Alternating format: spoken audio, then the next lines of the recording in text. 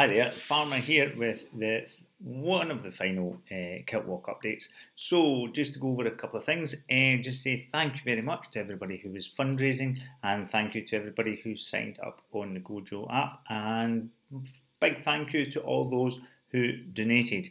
So just to do the results of the Gojo app, thank you to everybody who signed up for the Gojo app. We had a large uptake in that. Let me just quickly check. We had 73 people sign up on the Gojo app, which is fantastic.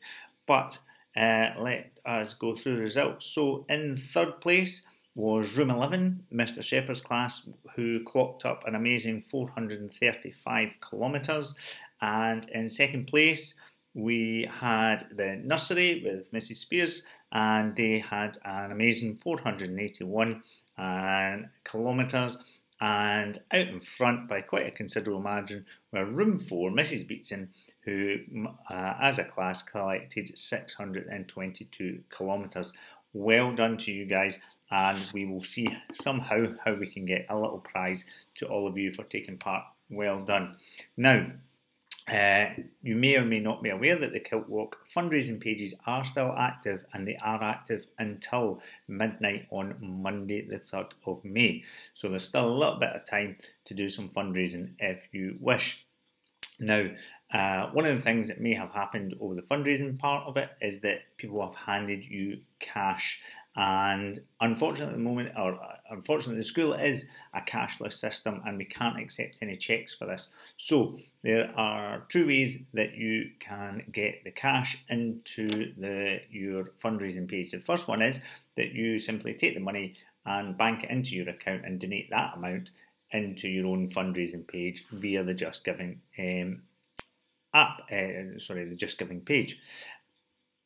If that's not an option, then what you can do is you can again get that money into your account, and if you have registered for your Just Giving page in the Kilt Walk, you should have had an email, and within that email contains information about how to do a bank transfer, the account and sort code, and how to register your amount with Kilt Walk. And that means that all of that money will be added to our total and we'll get the 50% on.